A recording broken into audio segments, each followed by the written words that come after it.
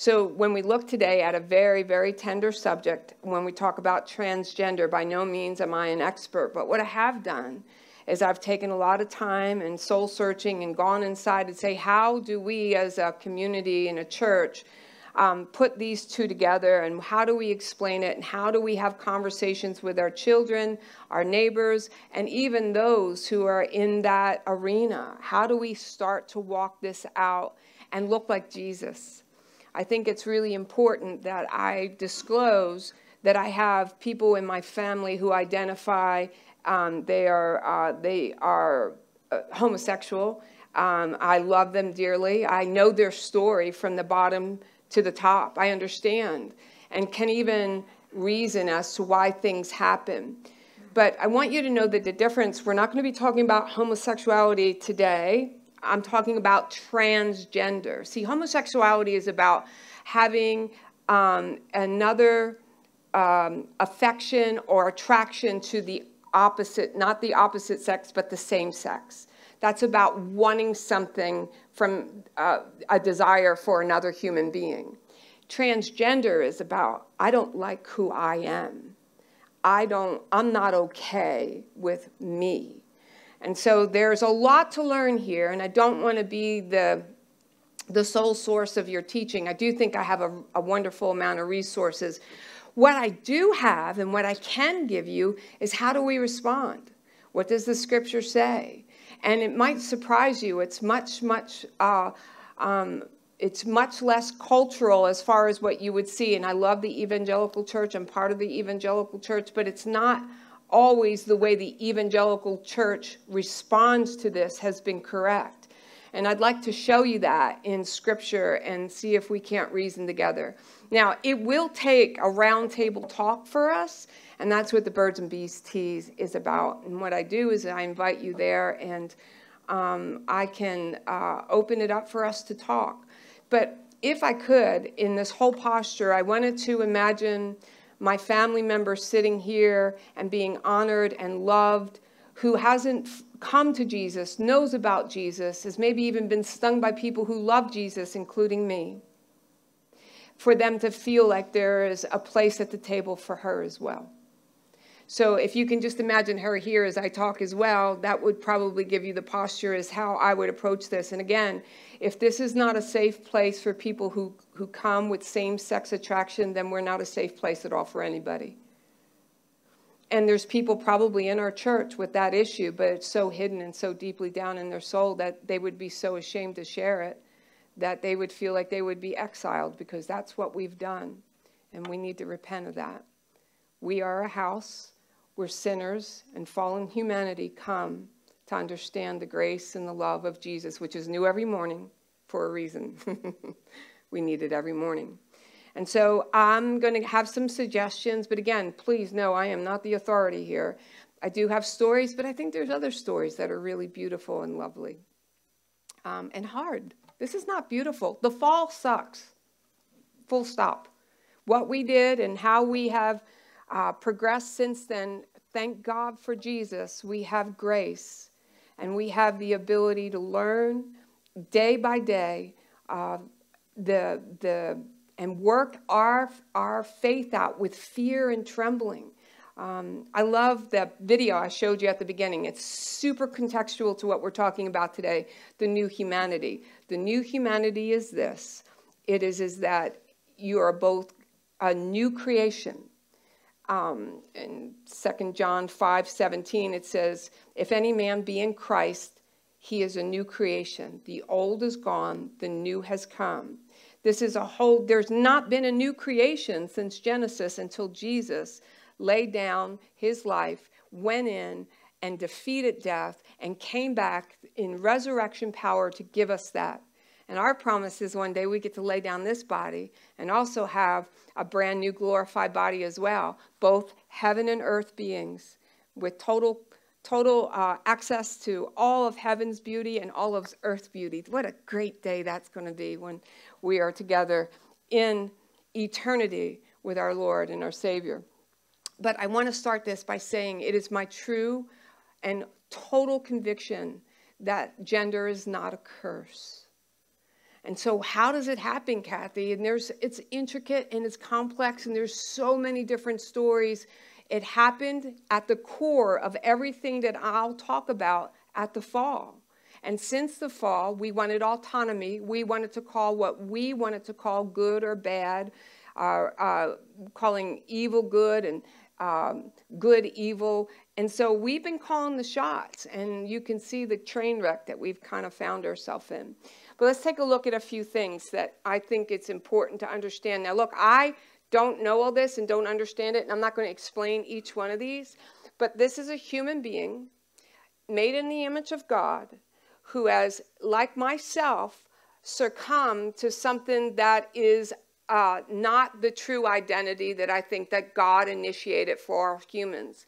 And I understand that all these things are things that you don't have to study them. Look, why do you need to know this? Because you'll have kids in school or grandchildren in school, and you need to have a loving conversation and show them and teach them what you believe to be the fundamental and good truths to help them navigate a world that's fallen. You have to know these things. You can't stick your head in a hole and hope it goes away and judge everybody that comes your way that's in this category, because that's not what we're called to as followers of Christ.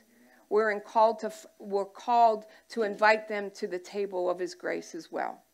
So all I do know is that they feel attacked, they feel unloved, they feel that we don't agree. Now listen, agreement and I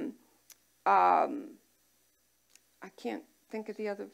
Thank you. Agreement and acceptance are not the same. I don't agree with this, but I accept you. Listen, if I kicked everybody out of church that was living in sin sexually, we'd be empty. Stop it. But what we have to do is try to find out where's this, if this is going to be like, here's my position was, okay, so you want to be married. Oh, okay, I can't do that. I mean, okay, get married. If you want to have sex, look, I can't stop that. But now it's in my face. Now what I need to do is understand how to guide my children, my family, my community as to what I believe is structurally safe, and also when I say copacetic, it means that we are in community with these people. So if you were with somebody who didn't, I mean, this is a little bit broad, but if you were with somebody that didn't like, I don't know, the food you eat, or if you were with somebody who was an or is a pole dancer or a lap dancer or a prostitute, or I remember, let me just tell you this story. It's always better to tell a story. We were in church, and I had the privilege to speak, and this couple came up, and this girl was gorgeous. Oh my goodness, there's something about these girls. They're so beautiful. I don't know what their story is, but she came up with a guy who was just completely jacked, and he had a really bad speech impediment. You remember this, right, David? And he came up and he introduced himself, and they wanted to repent and receive forgiveness for their sins and be washed. Now, she was a dancer in West Virginia, and he was the bouncer at that place that she danced at, and they became boyfriend and girlfriend. And so when they came up, it was beautiful. They cried. She was, just mascara all over the place. I remember leaning down. She said, God could never love me. Of course he loves you. We're cleaning her up. And he had a real speech impediment, but he was like, I want this Jesus for my life. I want this Jesus for my life. And so we prayed, and these guys were elated. They had an emotional cleaning, maybe the cleanest they've been in the longest time. Next couple of weeks, they started to come into church every Sunday. Little did we know, when she left in the same clothes she came in. She went home to the same clothes she had. Were very provocative. They didn't look like, but she had changed. Clothes hadn't changed yet, and he had changed. He came in one morning, and he was saying to us, I'm sorry I'm late. He says, we were open to 3 o'clock this morning. I was saying, you guys get out of here. I got to go to church tomorrow. Now, he's in a strip club telling everybody he's got to go to church. And you got to imagine somebody like, yeah, what kind of church you go to? But they were in progression to finding their way to Christ, and their clothes hadn't changed.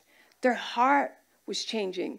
And this is a very sensitive place to find somebody. You don't know where they're at in their journey, and you must always treat them with kindness and respect, and the same way that you would treat Jesus, because that's who you're talking to. You are talking to the Imago Dei, which is Greek for the image of God.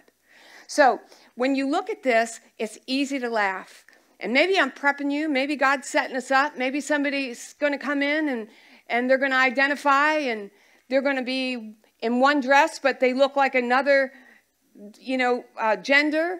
And you're going to say, is it safe to say gender? And I can feel it already, guys. I'm telling you right now, there's you guys set up right now. Some of you, about time we get some law on this and get some rules and tell them what's going to happen. I'm waiting to hear what you said. And the other one's like, you better, I got my email ready. I'm going to hit send if you don't give some love and kindness and tenderness and let us all know. I mean, there's two positions. It's not a position. Everyone is unrighteous. No, not one is righteous. We have all fallen. And so how do we address this? Sexual sin is huge in the Bible because it affects your body. It goes much deeper than just the surface sin, which is maybe a lie that you tell, or if you take something, that can all be recovered. But when you sin against your body, it's irrevocable. I hope I said that word right.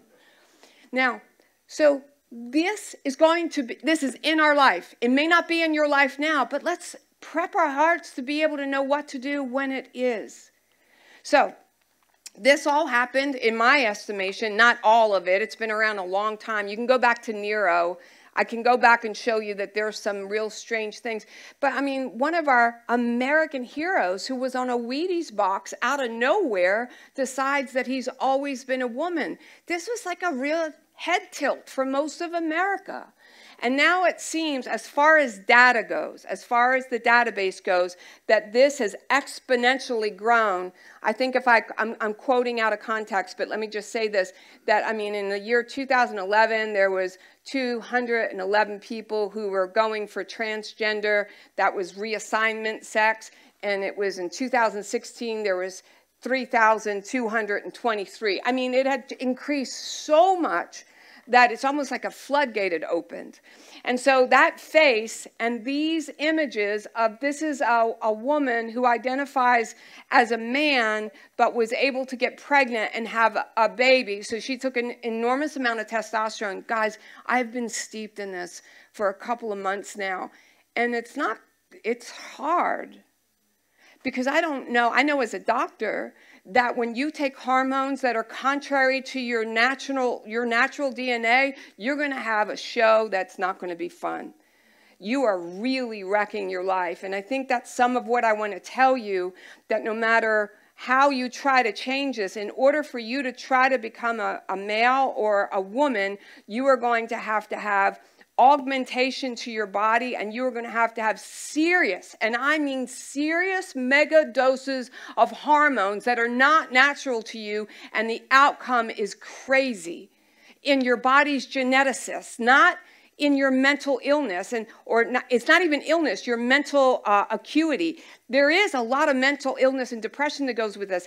As a woman who's gone through menopause, who had estrogen change, and a man's taking estrogen, do you know how crazy they're going to get? Holy cow, that's not a good move. Or a woman taking testosterone immediately starts growing facial hair and going bald. I will show you some of these pictures. But these are things that are in our culture. We are not conforming to culture. The gospel does not conform to culture, but you have to live in a culture and take that gospel to it. Do you understand me? So here we go. I just want you to watch this just a little bit more out of my expertise and in their expertise. This will kind of help you understand. This is a young lady, and just before you think that I'm showing bias here, I've stayed on both sides of the camp, listening and learning and trying to understand what Jesus would say. But this young lady, after you change, they call it top surgery or bottom surgery. After you do that, oh my goodness, guys, it's major what happens in your body. It's major what happens in your body. They're never the same, and they're never without medication again, because they have all augmented their body in a way that is counterintuitive to its natural running. Let's just listen to this. I'm going to put the rest of that video. It'll put it on Facebook if you'd like to look at it. It's just, again, a look into the data, the statistics. Now, what I've done to prep myself to talk about this, because I know it's volatile, and I know there's, like I said, there's generally two camps here where you better lay down the law or you better show some grace. But I really believe that what I'm going to show you from Scripture is exactly how we need to respond. I do know that it's so sensitive that many of us are already coming offended. And the Scripture says in the last days that the love of many will grow cold and many will be offended. And this can be offensive because you want to protect and preserve. But you also, I think, as either a parent or a grandparent or any influencer, have the ability to sow the right seed. Every transgender testimony that I've listened to, both actively and what they call detransitioning, wanting more than ever to change it, said that no Christian ever talked to them. They shunned them. They never came near them. They sneered at them. They would walk away from them. How are they ever going to hear the good news if we don't somehow find their humanity past their makeup? I know a lot of fake people, and they don't have wigs and eyelashes on, but they're really fake. I'm not getting the real them either. They're living one life here and living another one here, but because they look like me, I can accept them. You see, there's a lot of hypocrisy in that. And so out of not just my kindness, I also feel out of my obligation to be gentle and kind to all. I don't want you to go to gay bars. I'm not asking you to hang out and do things, but I'm thinking you should have relationships with people who are struggling, or at least open the door to take them to tea and listen to them. I love this one story, this one guy who transitioned. He's one of my favorite people. His name is he's my favorite, and I don't know his name. His name is Beckett Cook. He used to be a very successful gay man and totally known in Hollywood, but I listened to him quite a bit, and he said that he had only one person in his life, and it was his sister-in-law, his brother. He comes from a family of 8. His brother had a sister that every time he was in town, she would invite him to coffee or lunch or go out. He said, I would talk about guys, and she would talk about God. But she cared about me. She was with me. She wasn't trying to convert me. She was just telling me about the incredible stuff that God was doing in her life. And little by little, not just that wore him down, but the Holy Spirit was working on him. And I think some of you might say, Cathy, I don't have the aptitude to do that. I'm afraid that I might just go milli-vanilli. And that's okay. You might not be called to do that. But I'm telling you that Jesus, when that prostitute who was caught in the act of prostitution, he said, if you want to cast a stone, any of you that are here without sin, go ahead and do it. You see, sexual sin or perversion or gambling or drug addiction or being, prejudiced or slave trading. I mean, one of the most famous songs that was ever penned as far as the Christian culture is concerned is Amazing Grace, which was penned by a man who was a slave trader and a rapist. But when God got a hold of his heart, he changed. And the only hope that these people have, I believe, is us seeing past the facade and the sin that they're living in, like we have to do with each other all the time. I have a son that had a problem with drugs for years, addiction, major addiction. And either I say, to hell with you and the way that you want to live, or I'll love you through it, but I can't agree with it. I can't agree with it. I'm not going to condone it, but I'm going to walk with you as you fight this out. Remember, we do not fight against flesh and blood, but principalities, powers, rulers of the darkness in the spiritual wickedness. Now, I want to say to you that I do believe that there is a strong open door for the spiritual wickedness in the United States of America, around the world, but in the United States of America, we're influencing these other cultures. Europe and Australia and everywhere. And I'm telling you, that's what you can get mad at. You want to get mad at something? Let me see you pray. Are you fasting? I'm like, show me some real spiritual muscle on your knees, not with just how good you can tell somebody off and how silly they are about the way that they're dressing. And no, it's not okay. A transgender, I'm not into having any sexual, sex shouldn't even enter into child's education. I mean, what are we doing? I know that's crazy, but what we do is we don't rail, we get into a place where we can push back the narrative. And you don't do it by getting mad because they're mad. And let me just tell you, their guns are loaded and ready for any scripture you throw at them. What they're not ready for is saying that I see you, I don't agree with it, but I love you. And I'm sorry for what you've suffered. I'm sorry for the way my culture has treated you. I'm sorry. I don't know what to do. Would you go to coffee with me and just kind of tell me your story and teach me? Just teach me. And not everybody's going to do that, but some of you can. And so, help me. Help me, Lord. Help me understand what to do with this generation. Remember, for the last couple of weeks, I'm saying, this wants to master me, Lord, but you want to master me. I want to be mastered by you and your righteousness, not by this. Help me. God opposes the proud, and he gives grace, that is ability, anointing, strength, dunamis power to overcome sin, which you'll hear in these testimonies of people who have walked straight out of debauchery. And I'm talking about, you want to talk about transgender, homosexual, porn, prostitution. Jesus wants to talk about lust in your heart. He wants to go to the root of the things, not the fruit of the things. He's got to get to the bottom of it. What has destroyed this? And so I'm going to read now scripture. And I can remember doing this with great pomp and great righteousness years ago. I almost took like a shotgun. And I was plowing down anything that was evil. It just felt good. But I used it wrong. And I'm going to show you that now. So prepare yourself. Romans 1.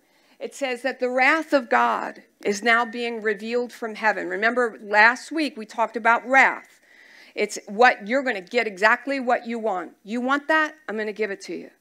He goes, the wrath of God is being revealed from heaven against all the godlessness and wickedness of people who suppress the truth by their wickedness.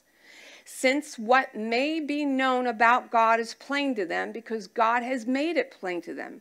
For since the creation of the world, God's invisible qualities, his eternal power and divine nature have been clearly seen, being understood from what has been made, so that people are without excuse. Look around. This is it's his creation.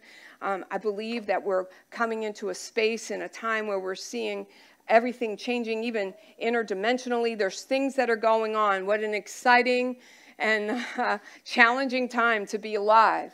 He goes on to say, for although they knew God, they neither glorified him as God nor gave thanks to him, but their thinking became futile and their foolish hearts were darkened. Although they claimed to be wise, they became fools, and they exchanged the glory of the immortal God for images made to look like mortal human beings and birds and animals and reptiles. Therefore, this is where the wrath, God gave them over to their sinful desires of their hearts, to their sexual impurity, and the degrading of their bodies with one another. They exchanged the truth about God for a lie, and they worship and serve created things rather than the Creator, who is forever to be praised. Just say amen. Because of this, now he's setting the course of how did this happen? This is Paul talking to the Romans, the most promiscuous, lascivious, debauched time. It was out in the open, just Remember I told you I was looking for the Corinthian prostitutes and what door that opened for me. Finally got that taken care of. But I mean, like all the things that they were seeing. And remember, Roman execution were naked men hanging and rotting. You go against the Roman government, you're going to hang on this cross and you're going to rot there, and people will see it and be afraid of us. The only thing the Roman government had was death and violence. And so Jesus conquered both of those. And so he's talking to the Roman people. Paul is saying in a Christian culture, this is how this happened and this is why this is going on. I'm going to tell you, not as a matter of fact, because I don't know for sure, but it's literally better than it was in the Roman days. Trust me, because we have some civil rights and liberties. But as much as you're seeing now, Paul saw this, unfettered. It goes on to say, because of this, because they want their way, I feel like I don't want to go to work. I feel like I don't love him anymore. I feel like they don't listen to me. I feel. You don't walk by what you feel. You walk by faith in the Son of God. You don't walk by your sight, what you think, what you know, what you feel. He says, because you are, this is what you're getting. Because of this, God gave them over to shameful lusts. Even their women exchanged natural sexual relations for unnatural ones. In the same way, men abandoned natural relationships with women and were inflamed with lust for one another. Men committed shameful acts with one another and received in themselves the due penalty of their error. That's a big thing to figure out. What's the due penalty? Some people used to say in my day, as I've been a Christian, that AIDS was their penalty and God is cursing them. And I don't believe that. I believe there is a loneliness, a depth of loneliness. And I know a couple who's been married for 30 years, 2 men. They live right. They're in monogamous relationships. They're very honorable. They take care of their community. They're committed to serve. You can't really slam them. But I mean, as far as living morally, what we can do is see people who are taking the lust of this debauchery and walking it out in such a shameful way that they continue to stay in the darkness, and it gets deeper and deeper, and the lust gets more amplified. It gets worse and worse and worse. Back to the couple who has been married, or they're not married, they've been together for 30 years, but what do you do with that? I just listened to their story. See, because the one was brought up in church, but was so shunned and believes that the doors would flame up if he walked into a church, he wouldn't come. I'm not good friends with them. I just know their story. And so what do we do with that? Well, we have conversation. We talk about the gospel. And I think you're going to hear a woman in a minute do it much better than I can, because she's come out of the homosexual environment and transgender and the queer and all the debauchery that goes along with it. I think the point that she makes is the point that we have to have today. But I'll continue this scripture by saying that penalty could be a number of things, but there is a penalty. It could be a number of things. But when a woman gives herself away to 17 partners, to 30 partners, there is something intrinsically that's broken. I've listened to porn stars' testimonies, and it's horrific about how they're so broken on the inside. But God, again, this is why new creation, new humanity is so unbelievably beautiful. You go down and you lay down the old man and you raise up a new human being. You now have the Spirit to overcome and wash your brain of the things that you've been through. But in a woman, she will never trust. She has, a husband that leaves her, or a baby daddy that leaves her. And so she goes from man to man broken, and she can't be fixed until King Jesus comes. So I try to do a broad swipe of sexual sin is so destructive, but it's so okay in our culture. There's very few people that we have married who have come together that have been abstinent until their marriage. But we ask them to purify themselves before God and start afresh. That's a whole other story altogether. Let me finish in 28. He says there's penalty in their bodies, due penalty for their error. Furthermore, just as they did not think it worthwhile to retain the knowledge of God, so God gave them over. Listen, this is the second thing. He's given them what they want. He gave them over to a depraved mind so that they would do what ought not to be done. They have become filled with every kind of wickedness, evil, greed, and depravity. They are full of envy, murder, strife, deceit, malice. They are gossips, slanderers, God-haters, insolent, arrogant, boastful. They invent ways doing wrong. They disobey their parents. They have no understanding, no fidelity, no love, no mercy. Although they know God's righteous decrees that those who do such things deserve death, they not only continue to do these very things, but also approve of those who practice them. I can remember preaching this at a church in Maryland, and I was like, you all are sinners. And the truth is that every one of us, love you, every one of us can find ourselves in one of these adjectives. Sinful, boastful, lying, not honoring your mom and dad. He's like, there is this sin culture. How far will you take it? How dark will that darkness be? How much will you let this open until he says, what do we do with this? How do we respond? Now, this is Paul talking to the Romans who are in this immersed. They're in a cultural soup of debauchery, and he's pulling them to the table of Jesus Christ. And this is what he says to them. This is what he says to us today. You, therefore, have no excuse. You who pass judgment on someone else for at whatever point you judge another, you are condemning yourself. Because you who pass judgment do the same thing. Now we know that God's judgment is against those who do such things is based on truth. So when a mere human being passes judgment on them and yet do the same things, meaning, how can you be the one to call them not worthy to come to the table when you're still a work in progress yourself? Sanctified, purified, and justified. Now you have the Spirit to help you overcome that sin. And you want to pray for them to have that Spirit to help them overcome sin as well. It goes on to say in 3, so when a mere human being pass judgment on them and yet do the same things, do you think that you will escape God's judgment?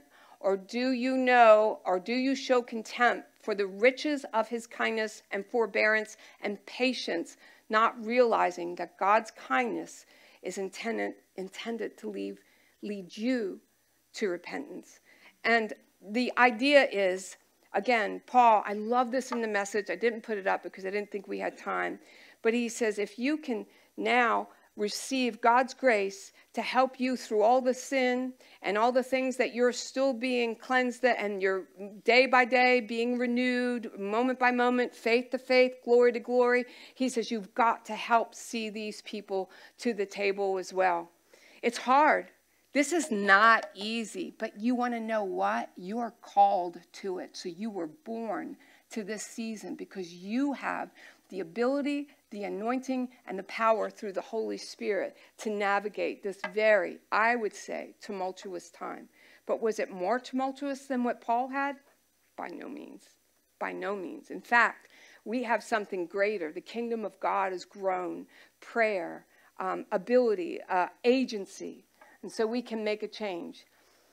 But I'll finish with this. But because of your stubbornness and your unrepentant hearts, you are storing up wrath against yourself for the day of God's wrath, when his righteous judgment will be revealed. God will repay each person according to what they've done. To those who by persistence in doing good seek glory, honor, and immortality, he will give eternal life. But to those who are self-seeking and who reject the truth and follow evil, there will be wrath and anger. There will be trouble and distress for every human being who does evil. First for the Jew and then for the Gentile. But glory, honor, and peace for everyone who does good. First for the Jew and then for the Gentile. For God does not show favoritism. There God is establishing his loyal covenant with the Jews. It's them first and then the rest of the world. They're his special apple of his eye, his special bride. But I have to say, what you're hearing here is hard.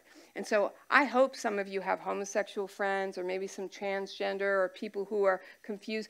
I really want this to be a safe place for people who are having struggles to come and be able to hear the gospel without even thinking for a moment that they wouldn't be welcome here. Not one moment.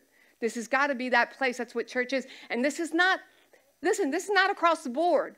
You can't do that. I mean, what I'm saying is so contrary to really a lot of places, but don't you think that Judas, when he sat at the table with Jesus at the Last Supper, he says, there's one here who's going to betray me to death? He knew that there was somebody there that wasn't righteous. He knows. Let God do that. Let God figure that out. We just make a safe place for them to come. And you say, well, you're going to let them serve? Are they going to teach our children? This is the kind of stuff that you deal with after 18 years. We've had so many conversations. I'm like, I cannot answer, but on a basis-to-basis situation. I have to know the heart, the intent. Are they born again? Do they have God? Are they abstaining? Do they still struggle with same-sex? Because what I do learn about this is everybody who does get cured of homosexuality or transgenderism, they still struggle even after they're born again. And what you need, they just don't succumb. They say, help me, God, with this feeling. Help me, God. I don't want to have this. I choose you. Every day they're choosing. Every day they're putting things away so that they can seek and pursue righteousness. I think it's maybe hard to believe because I think some of us think that we're just righteous and right with God, but we don't understand our own pride and our own internal workings that God is working on. So this is a testimony of a young lady who was, she identified as a man. She never had the surgery and was also homosexual. It's funny because it's, oh my goodness, there's so many layers to this, but you can identify as a man, but like women still. It's just, I'm not even going to try to explain this. You don't even need to figure that out. But I just want you to hear her small testimony. I think it's very poignant for what we're learning. Right? I mean, that's... So, Jackie Perry Hill, I have one more, and that'll also be posted. That will be posted. But listen, that was what I'm trying to say. Sin shall not be your master. You're not under law anymore. You're under grace. You see, you can change, but you have to receive the grace. And you almost have to mess up so much, and even sometimes so long, that you come to a place where you understand your utter poverty. And he said, blessed are the poor in spirit. They're blessed because you understand you need a master that is gracious and loving and patient, and he's and faithful in everything he does, because we're not. And so for you who are in the house, who have people who, or maybe even you, who are struggling with same-sex attraction, or you have some inner workings, just know that there is a pervasive spirit that is trying to consume you and to tell you that you're not glory for God, that you're not good and not worthy of his love. And I'm telling you, there's a whole bunch of things that happen with that, but you are his glory. Jesus has made unto you wisdom.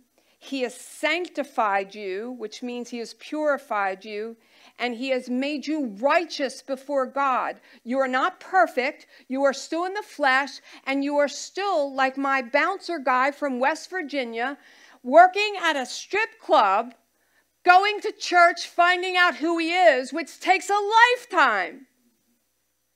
And I just wonder, I'm slightly nervous about what this opens and how the talks continue, but that's why I think birds and bees is very important. I mean, what if a man walked in a dress and it was very obvious, I mean, I don't see that often. I'm not in New York, but I have seen it in Hagerstown. I'm just saying. I mean, how would we act? Would we all be whispering? Would we all be in a corner? But what if I can see his sin?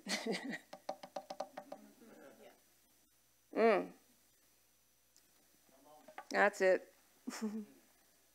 This is the bottom line. I love this one question that she said, you don't go in and try to convert them and stop having them to have same sex. That's not even the goal. If you still had your sexual proclivities, and would you be holy even with that? I mean, like, if homosexuality goes away, do you still need a Lord? Jesus was either a liar, a lunatic, or he's your Lord. And what's hard when we have these places where there's churches who celebrate and worship Jesus, and there's many of them, and they're affirming of everything, come as you are, do what you want. There's a struggle with me with that, because I'm like, we're walking toward righteousness and day by day peeling off the old man. And so there's a place for you to say, my flesh is not my Lord. And like I said, if I took all the people who were addicted to porn, all the people who were addicted to overeating, over shopping, there is some place that the enemy is going to try to master you, and you have to say no. And that is a day-by-day thing, and you do it by saying, help me.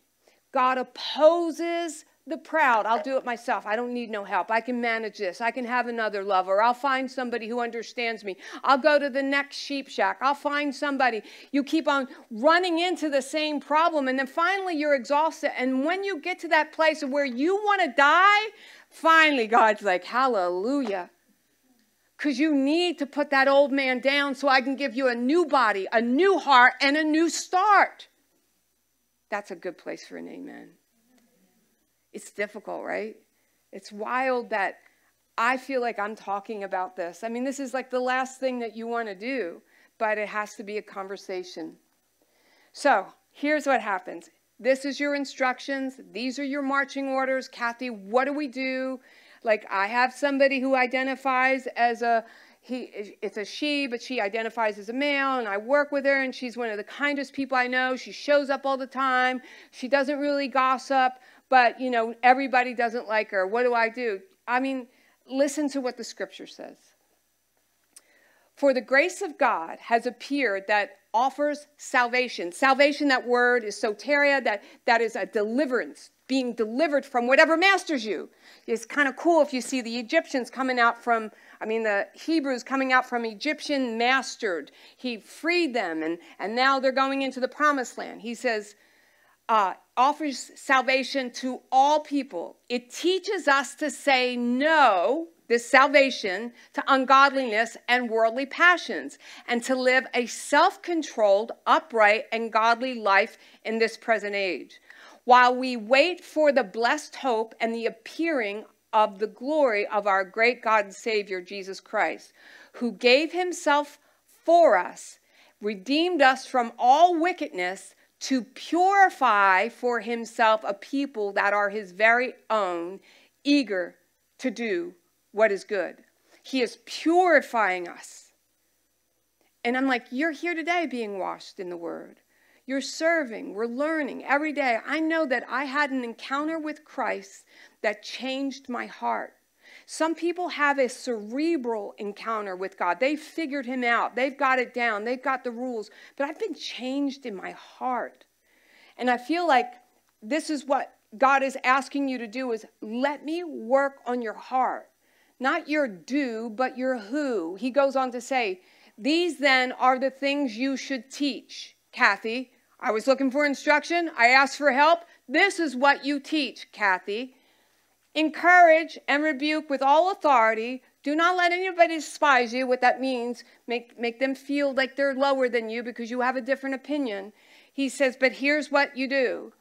Remember the people, remind the people to be subject to the rulers and authorities and to be obedient, check. To slander no one, to be peaceable, to be considerate, to always be gentle toward. I have failed this miserably. I love Jesus with all my heart. I believe I'm going to heaven. I believe that my life shows the fruit of the Spirit, but I have failed here, and so have you. So we ask forgiveness. We change our mind and say, God, show me how to deal with this. Show me how to teach my kids. I want you to share with them your traditions, your values, your core truths. They're still going to have to make choices. It goes on to say, at one time, he's reminding you. I love this with Paul. He's always keeping us humble. He's at one time you were foolish and disobedient and deceived and enslaved with all kinds of passions and pleasures. Amen. He says, we lived in malice and envy, being hated and hating one another. But when the kindness and love of our God and Savior appeared, he saved us. Hallelujah. Not because of our righteous things that we had done, but because of his mercy. He saved us through the washing of the rebirth and the renewal by the Holy Spirit, whom he poured out on us generously through Jesus Christ our Savior. So having been just as I've never sinned, look at that, just as justified, just as I've never sinned, too good to be true, just as I've never sinned by grace. His empowerment is what keeps me from telling off people when I want to tell them off, or indulging my flesh when I know it's not good. It keeps me from staying out of things that are going to be harmful for me, my family, my future, the legacy, and even Jesus' name. He gives you grace. His grace is sufficient. But you ask for that grace. You ask for the power to overcome. He says, you've been justified by grace. We might become heirs, having the living hope of eternal life. So, this is the ticket. So, what grace have you received? I can point to each one of you. What grace have you received? What grace have you received? You extend that same grace to every human being. And you say, what do you do with the hoodlums and the guys in prison and kids raping? And we talked about pedophiles. Like, this has been a really yucky subject for me. Dang it. But then I hear the stories of when they were kids and they were little children, and the door got open and nobody covered them. And after that, they became vile slime to our Christian community, and there was no redemptive behavior for them. I'm reminded of the demoniac of Gadara, where Jesus said, what's your name? And they said, Legion, which was basically, he was just filled with demons. And they were cast out of him. But that man wanted to follow Jesus everywhere he went because he got clean in a moment. And so there is an agency that we have. But I would say this now, as we approach communion and the end of the service, and my really earnest attempt to handle a subject that I'm not even comfortable with because I don't totally understand it. But I do know from the perspective of what we read here that you'll get in a situation, and your children will be in a situation, and you can respond with finger pointing, and I'll curse you and go to hell, and you can do all that. And God will forgive you. It's true. He will. He does. But there's an opportunity, one more opportunity, where you can say, dude, I'm just going to pray for you. I mean, you don't have to, the Lord says, when somebody does an evil to you or an insult, you don't return an insult for an insult or an evil for an evil. This is going to blow your mind. But read 1 Peter 3. You're supposed to bless them. What do I do? And you might not do it right away. But sometimes God will let you enter a heart. I'll never forget the time in my office that somebody trusted me with the perversion that they had in their life and that they were coming out of. Man, if you heard his story, you would weep. Nobody knows his story because he couldn't. A lot of men don't trust other men, but somehow he felt safe to tell me. And I prayed for him. I touched him on his shoulders. He wept. He wept and wept and wept. I can see his face right now.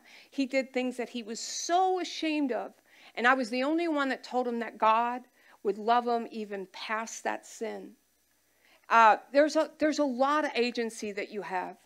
And God will give you what you need when you need it. But I'm going to let Jackie Perry Hill finish this. It's just really small. Her testimony will be on it. Again, she's just going to give you some insight. We're going to take communion.